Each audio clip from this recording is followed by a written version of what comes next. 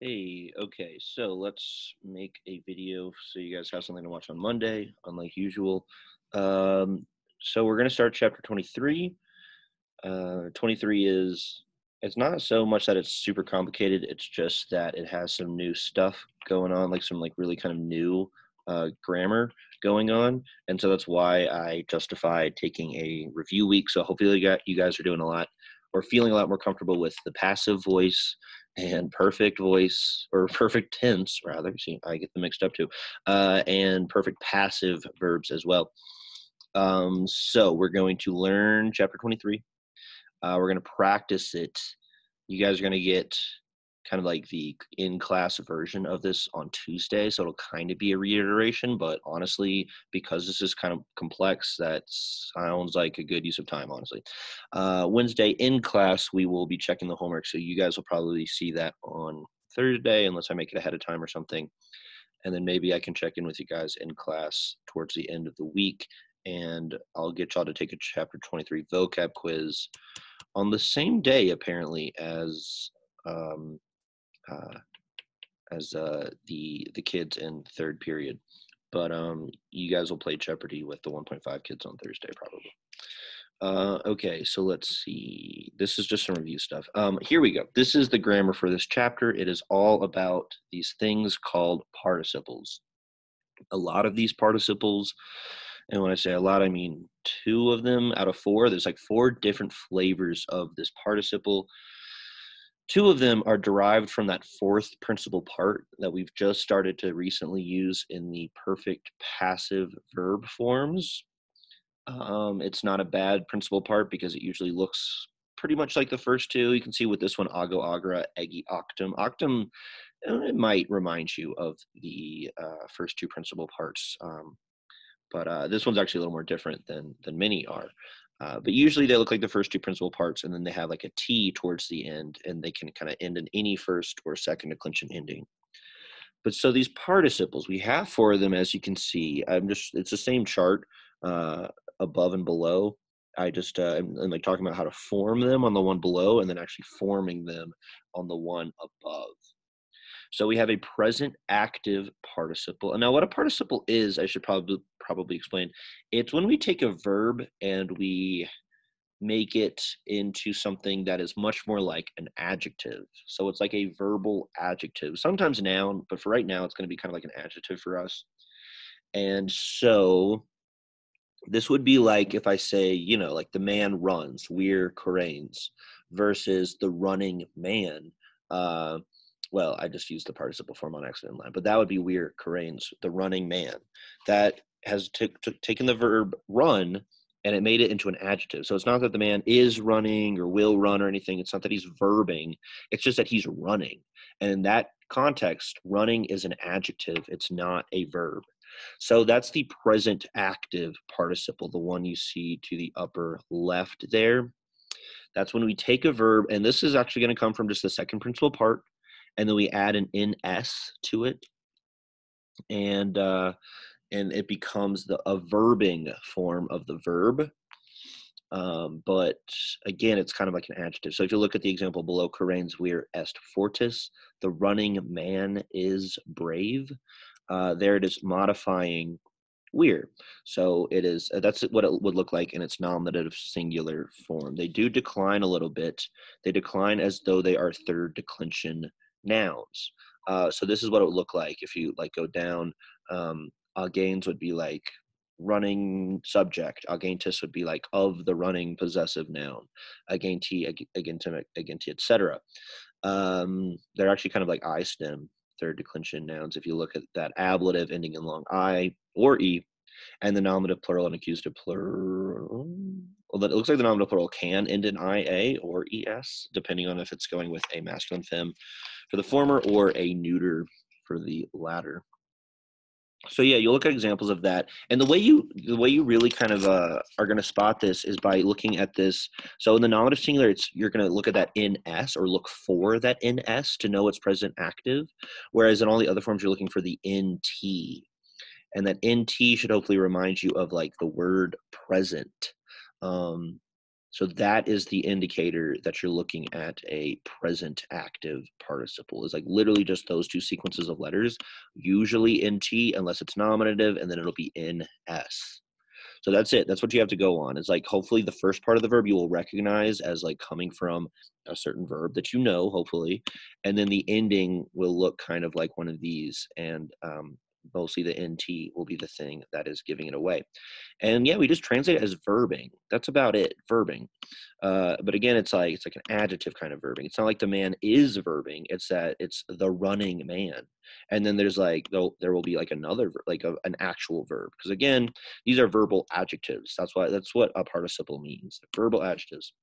The second kind we have is the present passive participle. This is going to come from the fourth principal part of the verb. And you can see over here. So it's like if you're looking at this chart, we do not have present passive participles. We don't have perfect active participles. So there's like some kind of gaps here, which is good, right? We don't have like 6 types of participles. We just have 4. And the perfect passive one is taken from that fourth principal part.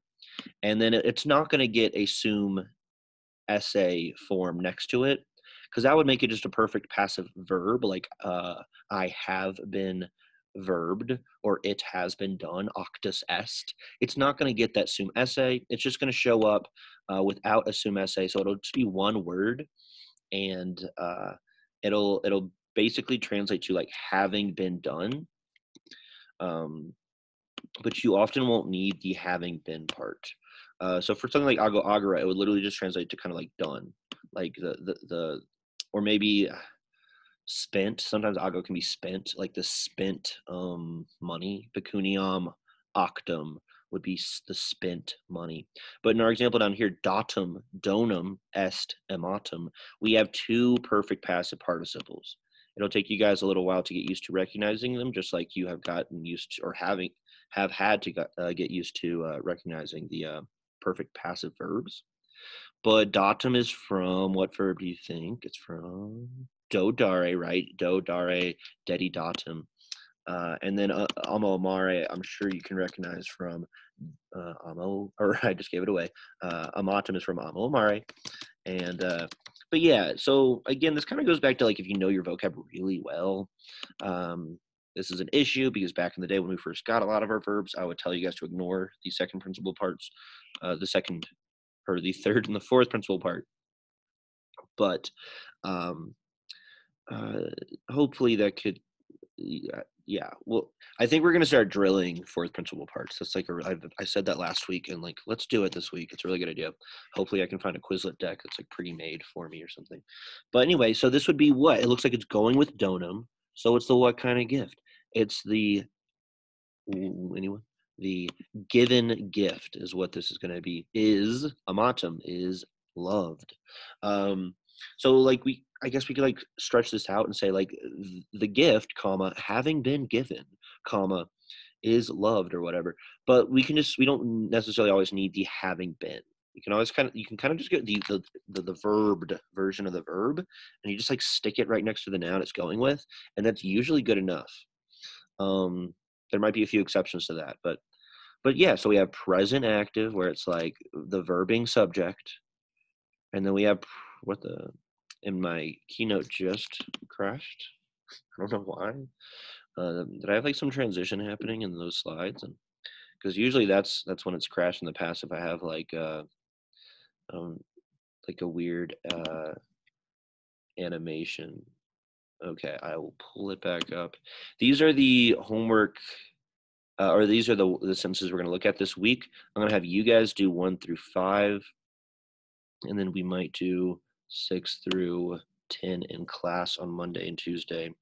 So if we don't get to it in this video, we'll get to it in the next one. Okay, here it is again. Let's hope it doesn't crash. So yeah, present passive, the verbing subject, and then perfect passive, the verbed subject. Or it doesn't have to go with a nominative subject. It can go with really any kind of noun. All right, and then we have our third kind out of 4. So we have a future active participle and a future passive participle. They are both going to be more rare than the first 2 we went over. The first 2 we went over are what you're going to be mostly seeing. But okay, so this one is formed again off of the fourth principal part of the verb, in this case, octum, from ago, agra, egi, octum.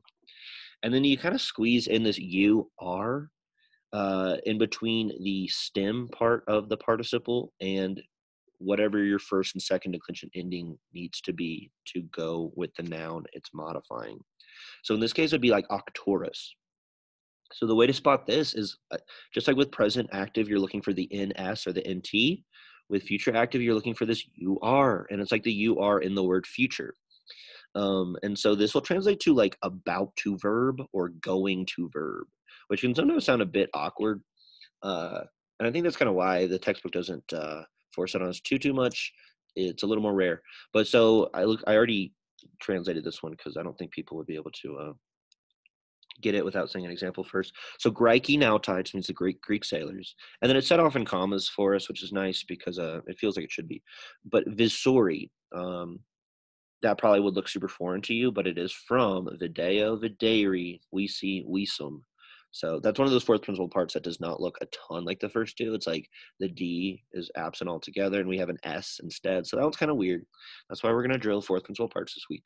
So the Greek sailors about to see Polyphemus.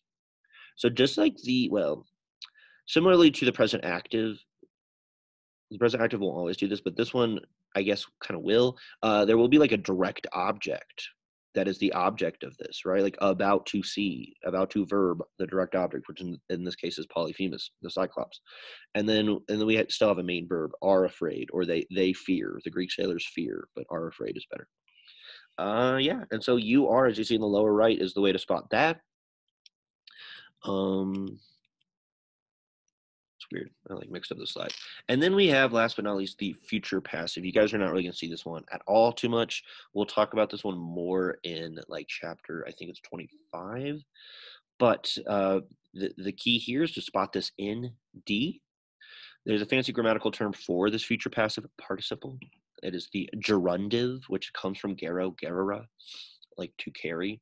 And the word gerundive has that in D in the middle, just like these future passive forms will as well.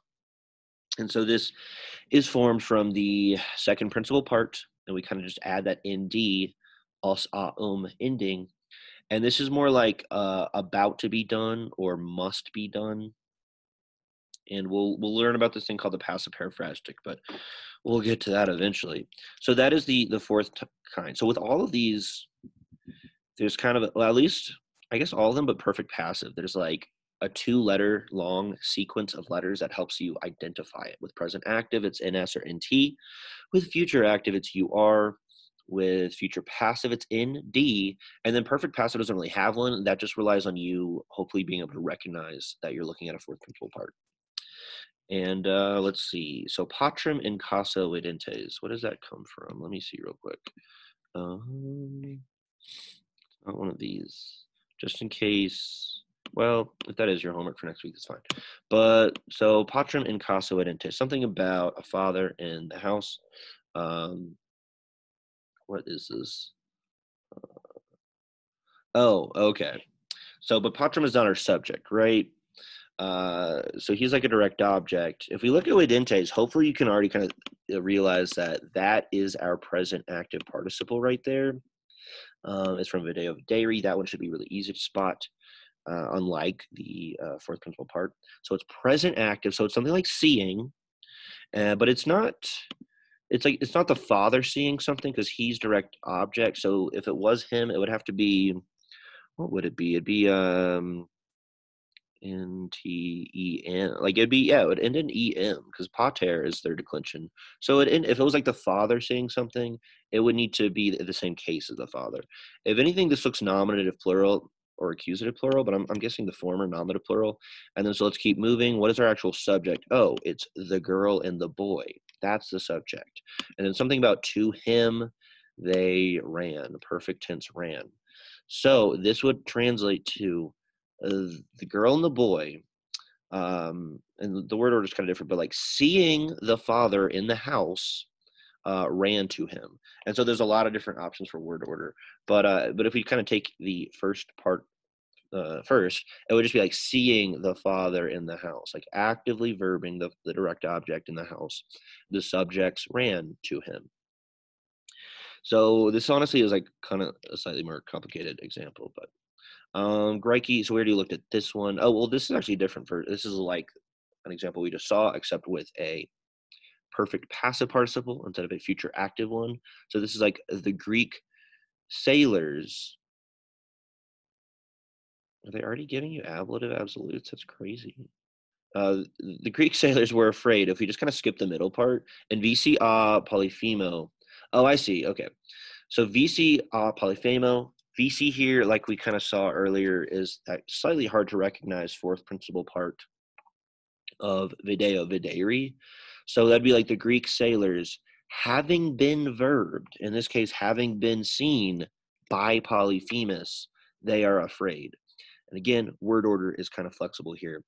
You can even add since or when in some cases, like since they had been verbed, the Greek sailors are afraid. So yeah, as you can see, this is like potentially kind of confusing. And just like with perfect passive verbs, perfect passive participles can also have a ablative of agent along with them.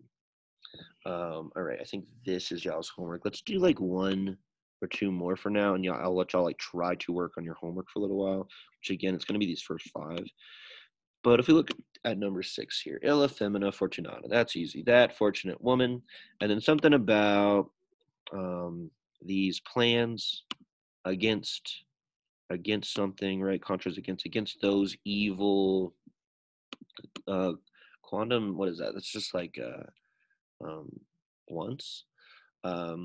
So that, let's like try to put this together. That fortunate woman, skip, nourished or once nourished those evil, or no, I'm sorry, just those plans against those evil men. Since we don't actually, yeah, we're just gonna translate this as like those men. It's those evil men, and was working for the sake of causa. Was always working for the sake of the common health. That has no participles in it. Cool. Let's look at this one's really long. What's the one with a good? That's weird. Sometimes a chapter will introduce a new grammar concept, and then like half of the sentences won't even have that grammar concept in said sentence, which like none of those do. That's crazy. Okay. Oppresso. Nope, that one's not good either. All right, I might make a part 2 to this where I go over the sentences, but for now I will cap this one off, and I'm assuming there will be a part 2. But if not, you guys can work on homework until the end and review the vocabulary for this chapter, which is, where is it? It shows up eventually. But yeah, sorry, I do not have better prepared sentences than the ones I showed you. But these are the vocab words for this chapter. So you will be quizzed on them on Friday. Some good ones though: Arx, Citadel, Dux Leader, which looks like Duco Ducera, Equus' horse. We've seen that before a lot. Hasta is spear, Insula Island, so on and so forth. We have one adjective, magnanimous, which is like brave. It's almost like Magnus. And then we have a bunch of verbs that they're going to be playing around with in terms of forming participles out of them. All right, I will stop for now. Maybe add to this, maybe not sure. But thanks for being computer or laptop kids. I appreciate it. All right, thanks.